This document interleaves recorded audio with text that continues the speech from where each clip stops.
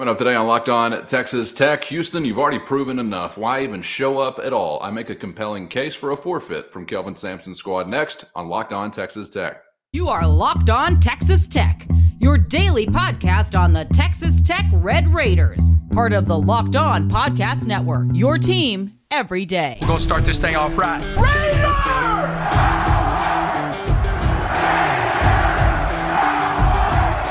Everything runs through Lubbock.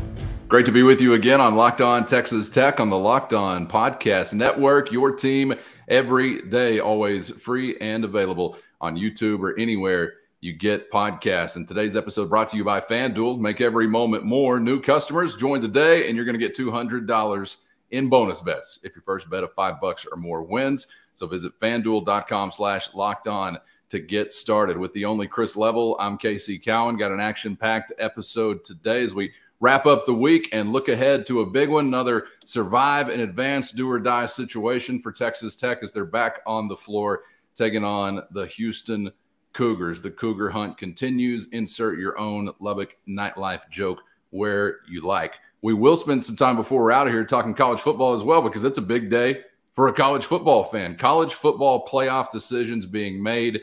What is to be revealed as the day goes on. We will get into some of that and other happenings already from the Big 12 tournament. But Chris, as we said on yesterday's reaction episode, hope you joined us for that last night. If not, if you haven't caught it, still there on YouTube for you to find. We talked about enjoying that BYU win last night, but really needing to turn the page eventually because you got as big of a challenge as you have had all season long. Certainly was the toughest that you had during the regular season in the form of a short list national title kind of favorite as the national tournament approaches. Kelvin Sampson and gang will be on the other set of benches, and Grant McCaslin will be trying to flip the script from what happened in game one and continue to roll this hot hand as now as 4 consecutive have gone the way of the Red Raiders. It will not be easy, and that's probably the understatement of the day, right? Yeah, this one's going to be a bit tricky. But here's the thing. Here's the thing is that this is a free spin of the wheel. It's like if somebody gives you a free lottery ticket and says, hey, there's a giant wheel up here, just spin it. And if there's all these prizes on the wheel and maybe you end up with nothing. But that's kind of what you have here. Staring you at the face tonight because – you know, you took care of your business against BYU. I think that's going to pay some dividends for you. I haven't seen the numbers at the time you and I are talking, and all the net across the country and all that stuff has not been updated from all the results from late into last night. But this is the number one team in the country. Nobody in the country has a better opportunity for a resume type win than what you do tonight at 6:00. And that's the reality of it. And the beautiful part of it is that you have nothing to lose. It's really – and I think that I need to tell you that tonight, any neutral fan that is in that building tonight is going to be rooting for Texas Tech. Yeah, they're not going to be rooting for Houston. I mean, and I think – but you've got to earn some of their approval and all that by playing well. You can't just get beat up early and then just not use that to your advantage. But, because people have asked me, what's the game plan versus Houston? Well, you say a prayer to start, okay? And no, I mean, I think they're one of the best teams in the country. They're number one in the polls. They're number one in the net. They're number one. That they have the best defense in the country statistically and otherwise. They're for the most part healthy.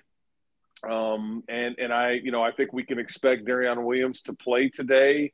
I don't know at what percentage he is, but I think that, you'll get what he's got. But this will be a tough ask for guys like Robert Jennings and Emily Elaho down low and just in general. But man, you've won, I think, 4 games in March, all by double digits. And I think, you are like with BYU, you're much different now than when the first time you saw University of Houston.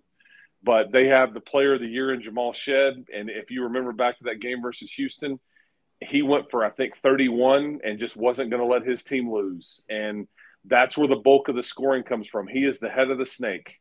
And so you've got your hands full tonight for sure. But again, it's a free spin of the wheel, man. Like, you have nothing to lose and so much to gain. You imagine you pull this off, and the different conversation we're having if you're playing on Saturday afternoon, if you upset the Cougars, because I'm guessing you're going to be about somewhere between an 8 to 10 point underdog against these guys tonight, I think, when all is said and done. But maybe even a little bit more than that. I'm not sure. But I just I love it because it makes for a great opportunity. And Grant won't, and these kids will not back down at all. And, again, you'll have a lot of support of your own, and then maybe some neutral patrons applauding for you as well. We'll take it. Plenty of room on this bandwagon. No doubt about it. Welcome, and here's your free set of complimentary pistols. I hope that Kelvin Sampson is pumping this into his team's locker room, because here's my message for them. Just like you're saying there for the Red Raiders, for Texas Tech, nothing to lose, free spin of the wheel, everything to gain. Houston, what do you have to gain from this? Should you even show up? Maybe just wave the white flag. You already got regular season hardware. Let's not be too greedy. Why do you even have any interest in this tournament? I say rest Jamal Shed. You want to risk injury or just fatigue? Give me a break. I say just rest him, keep him in street clothes. So anyway, I don't know if they'll take me up on that idea, but last time around, Chris, yeah, not only the scoring punch that you saw from him with 29 points, but 10 assists against only 2 turnovers. I mean, that was my first really up close and personal look at Shed, and not surprised when it was all said and done. He was Conference Player of the Year, Defensive Player of the Year, which I thought was really admirable and respect worthy for a guy like that who can score so well, to be such a guy that's tuned in on the defensive end of the floor also. But I kind of wonder maybe what you've seen so far, not only in a Texas Tech game yesterday, but in some of the games that have played out otherwise. And I hate that this is even potentially such a factor, but you know how the game is going to be called, because clearly back in regular season play, so much physicality. And this was one of those games where it felt so suffocating as far as what Houston was able to do to Texas Tech on the defensive end of the floor. Is it even significant enough as you shift into tournament play from your perspective so far for it to be a part of this conversation? You think it's over-talked as far as the way that the game could be called, or how do you see that part of it? I think at times it's still over-officiated. I think but I think in a case like tonight, I think you kind of want it to be called a bit tighter. I mean, if I tell you that TCU out-rebounds, Houston by 16 – before that game is played yesterday, you're thinking TCU probably is in pretty good shape and maybe pulls off the upset. Right. No, not at all. They got so many rebounds because they were, forced into so many bad shots. And I think it equaled TCU shooting like 23% from the field or 27% for the game, something crazy. And that's because of Houston's defense. But they're not going to let you. They want to allow Houston to, bully and do what they do at the Fertitta Center in Houston, which is just a snake pit. But I think you want it to be called a bit tighter if that's your question. And we've seen a little bit of both. I think it depends on the crew, depends on the game. They typically in these settings let a little bit more go than normal, and they don't get influenced by a home crowd or anything like that. It's typically fairly even, but I also think that they let a little go, which may not necessarily benefit you here if they're going to let you get mugged and things like that. It's just, but I've seen plenty of ticky-tack. I mean, there were some calls against the BYU that I thought were pretty ticky-tack going both ways. But I just think Houston's defense is it's next level, man. They just don't let you breathe. But if your guards can figure it out and crack the code a bit, and you shoot it decently, I mean, because shockingly, you played one of the better first halves that anybody else had against Houston the first time against these guys. They just kind of pulled away from you at the end. And keep in mind, you got them maybe at the worst possible scenario after they had lost some games and they were coming home, and it was like, and they're not, and in this case, they haven't lost since February the 3rd. Now I don't know if you catch them fat and happy here, but like you mentioned a second ago, there's nothing for them. It doesn't matter if they lose by 25 points to the Red Raiders tonight. They're going to be a number 1 seed and almost assuredly placed in the Dallas region of the NCAA tournament. And so it's just about I think Kelvin Sampson is almost trying to prove a point and everybody talked about this team coming into the league. Not only are we going to win the regular season, we're going to win the postseason. We're going to own this league in year one, and it's up to the Red Raiders or somebody on the other side of the bracket to stop them from doing that. Man, just amazing to consider the type of year that they've had. Would you say they haven't lost since February 5th? February 3rd. Yeah, third, and I whatever. think that was when they just didn't show up that Saturday afternoon in Lawrence, Kansas, which everybody kind of had that game circled. And you got to be careful about circling games, as we know. Ask Trevin Nell and the BYU Cougars. But, they just didn't show up. And I think it was because Kansas just shot the lights out that day. There's going to have to be a semblance of shot making for you to win this game tonight. That's just all there is to it. You can't. I don't know if you're going to be able to get to the free throw line and manufacture offense that way, or pound it into the post, or things like that. There's going to have to be a level of shot making that's going to have to be a part of a potential upset tonight for sure. So Houston's been having a good time in Kansas City so far. Texas Tech has had a good time in Kansas City. I'd like to move on to some other happenings as far as the tournament or this time has been concerned, because we've had some shuffling as far as a head guy at the top of one of these teams and maybe more to come. First, today's episode brought to you by Robinhood. Did you know that even if you have a 401k for retirement, you can still have an IRA? Robinhood has the only IRA that gives you a 3% boost on every dollar you contribute when you subscribe to Robinhood Gold. But get this, now through April 30th, Robinhood is even boosting every single dollar you transfer in from other retirement accounts with a 3% match. That's right, no cap on the 3% match. Robinhood Gold gets you the most for your retirement thanks to their IRA with a 3% match. This offer is good through April 30th. Get started at robinhood.com/boost. Subscription fees apply. And now for some legal info. Claim as of Q1 2024 validated by Radius Global Market Research. Investing involves risk, including loss. Limitations apply to IRAs and 401ks. 3% match requires Robinhood Gold for 1 year from the date of first 3% match. Must keep Robinhood IRA for 5 years. The 3% match on transfers is subject to specific terms and conditions. Robinhood IRA available to U.S. customers in good standing. Robinhood Financial LLC, member SIPC, is a registered broker-dealer. Today's episode brought to you by Amazon's Fire TV, your destination for sports, from live games to highlights and beyond. Fire TV offers incredible viewing experiences with smart TVs, as well as the Fire TV stick, which you can just plug, boom, right into your existing television. And you got access to millions of movies and television episodes, as well as free and live TV. Whether it's opening weekend for baseball or the upcoming college basketball tournament, you're going to want to have a Fire TV. And that's not all. Fire TV recently created Fire TV channels to deliver a constant supply of the latest videos from all of your favorite sports brands, all for free. That includes all of us at Locked On and most of the big pro leagues and college conferences as well. So check out Fire TV channels on Fire TV or Alexa devices. And if you haven't done it already, you don't know what you're missing. Trust me on that. To learn more, visit Amazon.com/LockedOnFireTV. Mike Boynton no longer the head coach at Oklahoma State.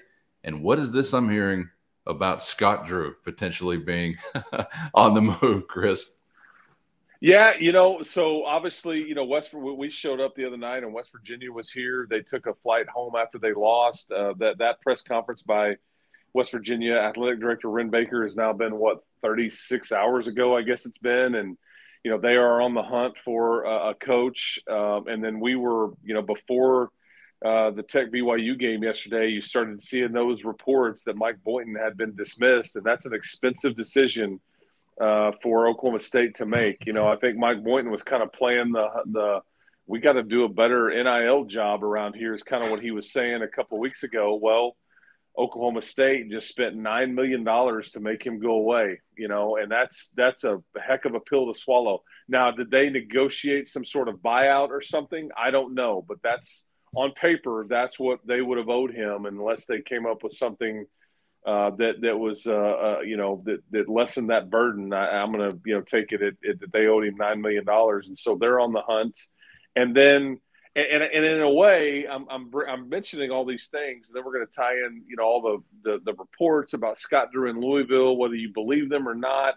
It's all tied into the same thing.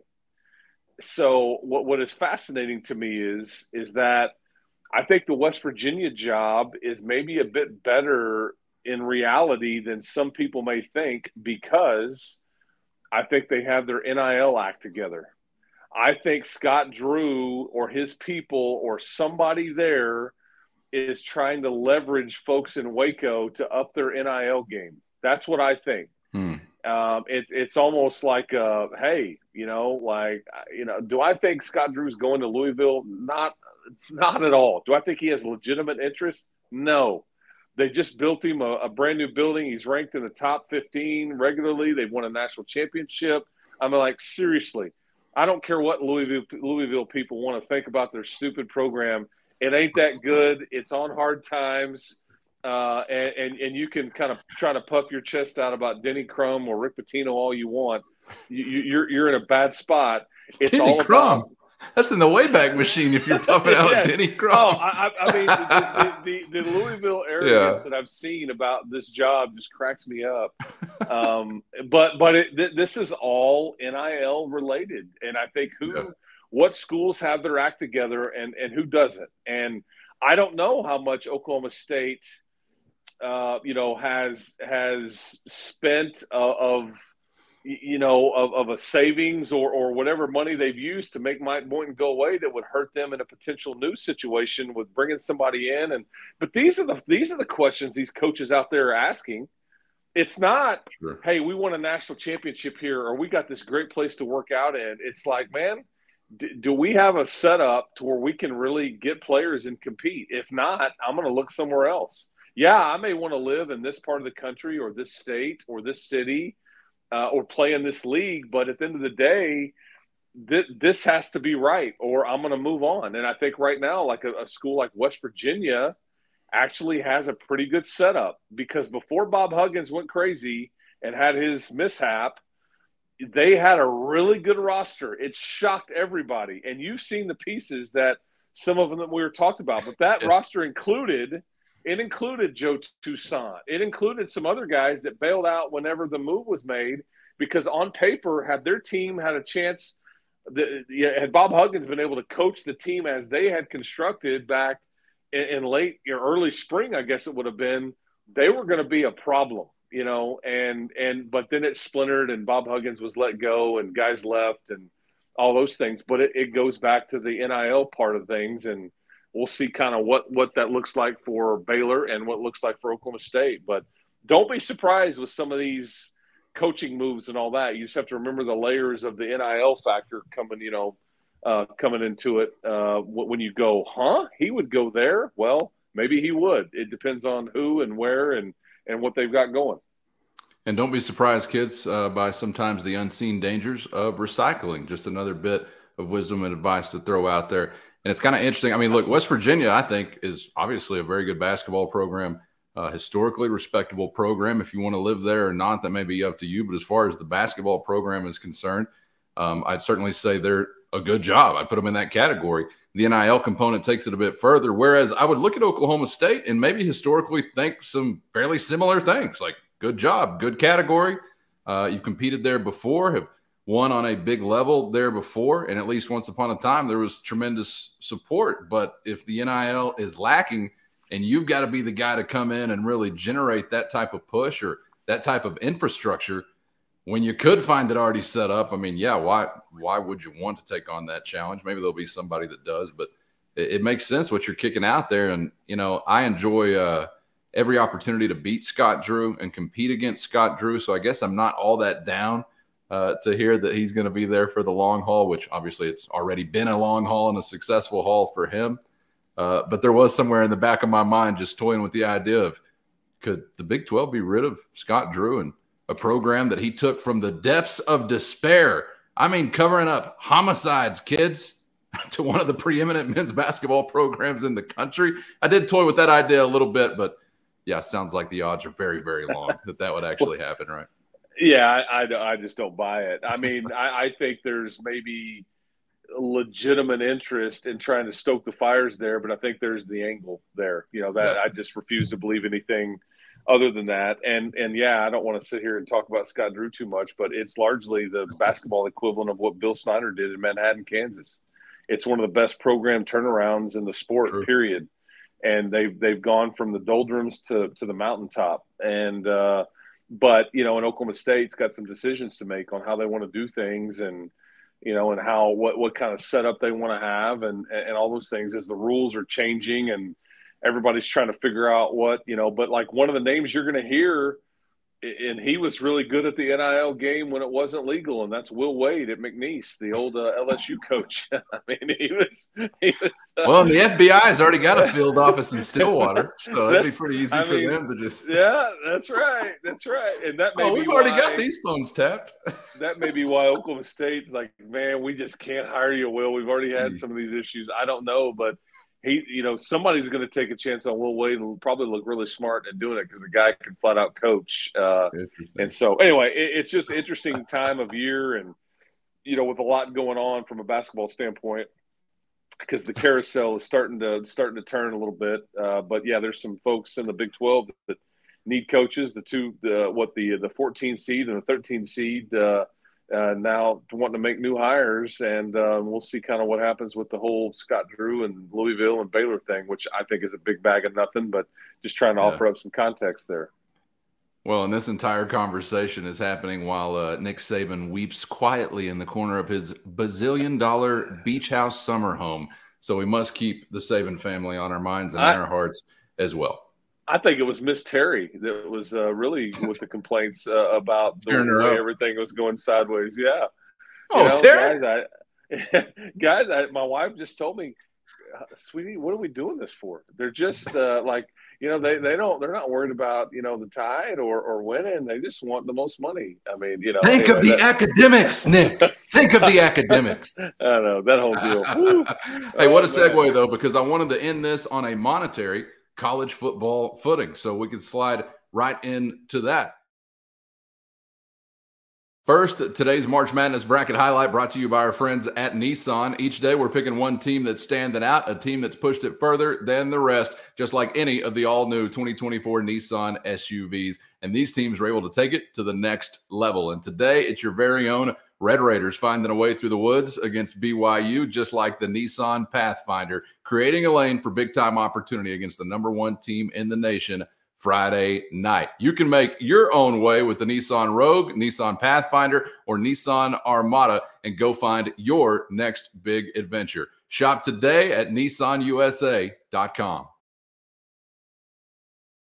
Be on the lookout as we head into the weekend for some decisions to be made as far as the college football playoff, and basically one step taken to get us further toward what will be the next iteration of an expanded college football playoff. Remember, we're not just talking about this 12-team bad boy. We're talking about a 4-team bad boy, as apparently, according to some ESPN reporting yesterday, and I suppose we'll see this come to fruition today, we're going to see some announcements as far as revenue share, which will be unequal, and payouts are concerned among these conferences.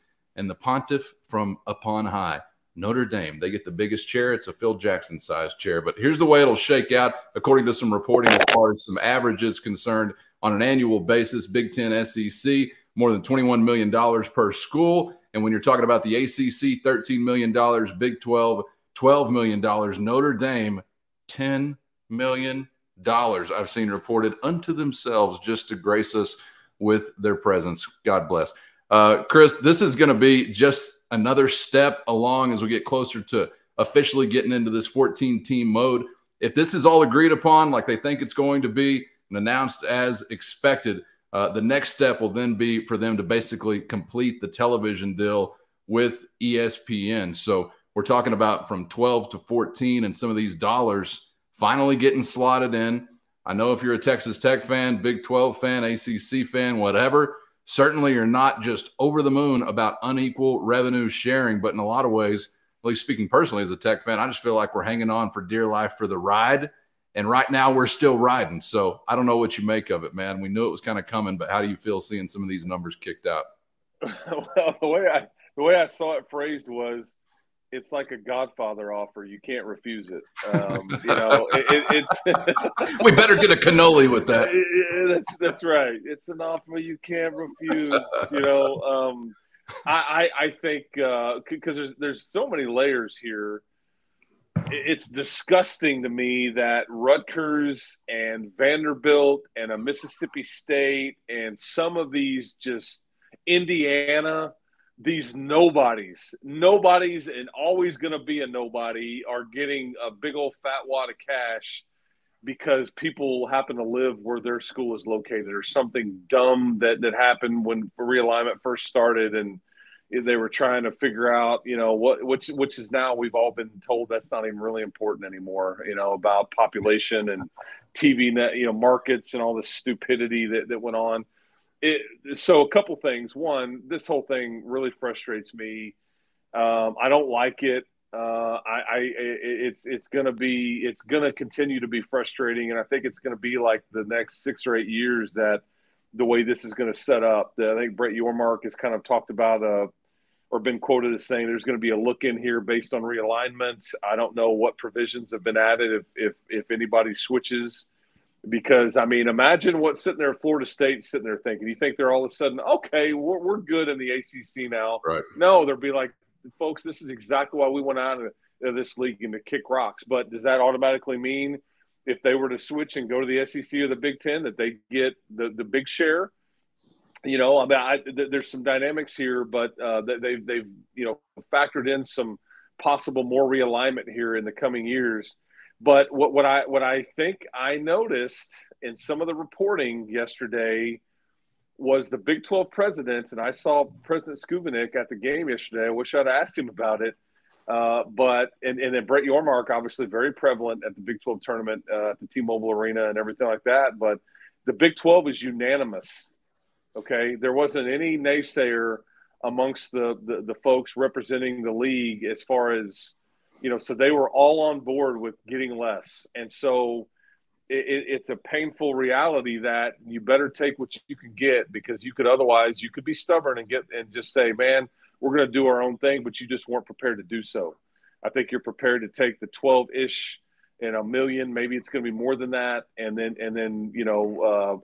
but here's what else hasn't been decided, Calvin, is that we still don't know exactly what that gets you. At the very minimum, your champion or your top ranked team is going to get an automatic spot in this deal, but we don't know if you're getting that second spot. We don't know if the Big Ten and the SEC are getting their 3 deals. We don't know about, the automatic bye weeks, which I kind of hear there was so much, I say bye weeks, automatic buys in the first round, which got so much negative attention. I think that they may have tabled that discussion based on what I had kind of heard last. So we don't know the format, I guess is my point. But as far as money and distribution, you're going to get about what I'm not good at math, but that's about $9 million less a year than the SEC and the Big Ten, and about $1 million less a year than what the ACC is getting. So kind of hard to stomach for sure. Yeah, no doubt. I don't know, man. As a Texas Tech fan, from our perspective, I'm like somehow just at ease. And maybe this is just me embracing some horror, but for my entire existence as a Texas Tech fan, you have competed with neighbors, not just conference members, but neighbors in your state, 2 of them specifically, who are richer than 10 feet up a bull's ass and only get richer every day. They're more well-financed than the kingdom of God in College Station and Austin, Texas. And I'm just thinking, what have they done with that? Clearly, Texas has had national title level success in my lifetime and in this modern era, and they've smacked you around plenty of times. I mean, the Aggies didn't have that. They had conference hardware at the very beginning of the Big 12, but it's been a coin flip kind of series between Texas Tech and the Aggies during the course, again, of a more modern era. So there's something about that kind of just jaded nature where I'm just like, sure, throw more money at it. I bet that'll fix it. Now, I know that money matters, obviously, and there will be separation and more separation when it comes to poaching head coaches, assistant coaches, paying for recruiting visit, plane trip, whatever it might have been. But it's not like the advantages, again, just from a Texas Tech standpoint, it's not like we had all of these advantages stacked up and now they're taking something away. I don't really know that, again, just speaking personally, my feeling changes all that much. Still, somehow, some way, Texas Tech to the tune of 100 years almost from a football perspective, has been able to step up to the line and trade some blows. So I think they'll continue to do that. I can't speak for all these other programs and how their fans feel about a monetary gulf increasing, but that's kind of the way I feel about it. What's new? We've always had to compete with those who are, pumping in or pumping out another $130 million as far as an athletic budget is concerned.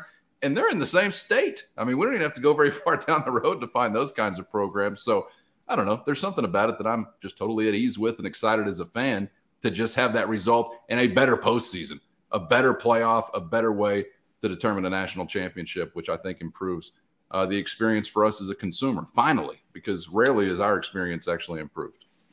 Yeah, I mean, and you make a great point. I think some would say you've always been getting a lot less. I think that even in these recent years of the Big 12, I mean, the SEC and the Big 10 have been getting a lot more than you. Where I think it may change or may be altered a bit is if they start to revenue share. And if they start to do some of those things, and then, here's the salary at this school versus here's the salary at this school. Yeah. If they start bringing some of this stuff in-house, which is what they're talking about, a lot of the schools are saying, we want to do NIL through us. Like we want to run it through our school and athletic department. Yeah, I can't believe that they want to do that, Chris. Yeah. Who saw that coming? That's right. That's right. So – I don't know. I mean, the whole thing though is just it just smells, and again, because some of it is just dumb. It's like I can't imagine the Big Ten and the SEC folks are going, will you look at what we dragged across, over here that we're going to give this big wad of cash to? Like, do we really need to do that? I mean, and I guess at the first round of this stuff, they felt like they needed to, and everybody was grabbing markets and all that. That's the part that's like, it's like I just refuse to admit that like somebody like Rutgers is better than Texas Tech because their status in college, the way that they're the league that they're in. I'm like, save it, man. Rutgers hasn't been relevant since Greg Schiano was chopping wood and they were fancy little, chrome helmet story from. But Rutgers brings you New York, Chris. Jeez. New York City. Rutgers. I mean, it makes the veins in my neck want to stick out. It's like, oh my gosh. We're already down that road, though. We're so far down that road.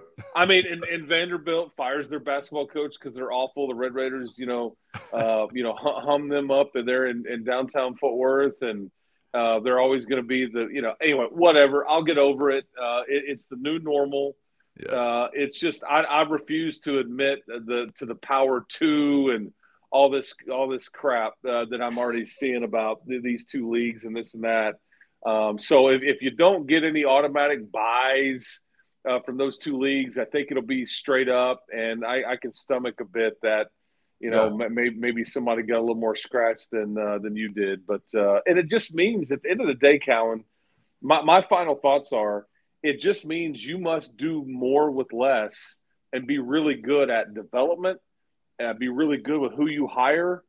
And I think in the two programs I work with right now, I mean, with Joey McGuire and Grant McCaslin, I can't think of any two people that are in a better spot to squeeze more out of less than those two guys. And your NIL situation is very good, and so we'll just see. But anyway, I was bugged by the whole thing, but it is what it is. A lot of what you're saying, I'm not so sure that I don't know in a lot of ways how it sounds any different than back when Spike Dykes was having to wash everybody's socks over the weekend to get them ready for practice on Monday. Well, Chris, we got our ox in a ditch, and we just couldn't get it out. We know big challenges in West Texas, so we will move forward with great bravery. And by the way, your dissent will be lodged with the Power 2 Ministry of Truth. So be expecting an invitation to a re-education camp sometime soon. Just want to put that out there and prepare you for that. Dare you go against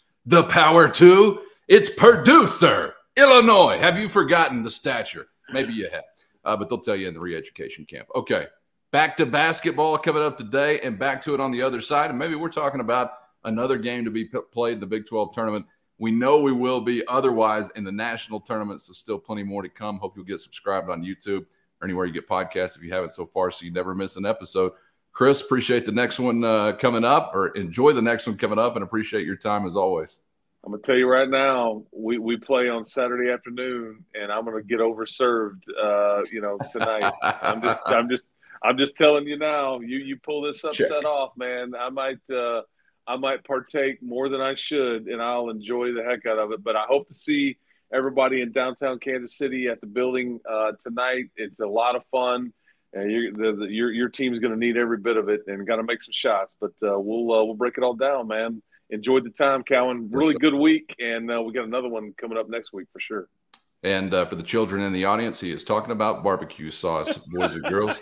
All right, for Chris Level, I'm Casey Cowan. Thanks for being out there. We hope to see you back for the next round on Locked On Texas Tech.